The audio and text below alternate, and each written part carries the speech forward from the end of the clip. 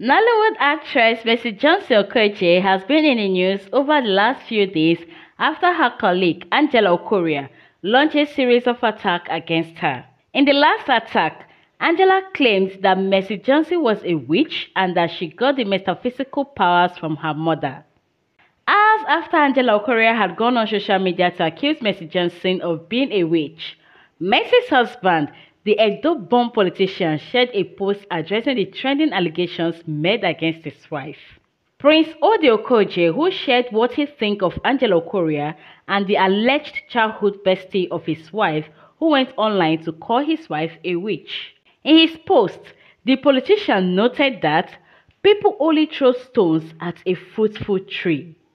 He also slammed the claims against his wife, noting those pardoned the allegations were mentally sick and in need of psychiatric attention. Prince Okoje also wrote, "Please endeavor to check on your loved ones. Mental health is real. Mad people everywhere." Prince Okoje's comment has stirred lots of reactions from netizens. Guys, what are your thoughts? Please share in the comments below. That's all for now, guys. Thank you for watching. If you enjoyed this video, please click the like button, also subscribe and turn on the notification bell. See you in the next video. Bye.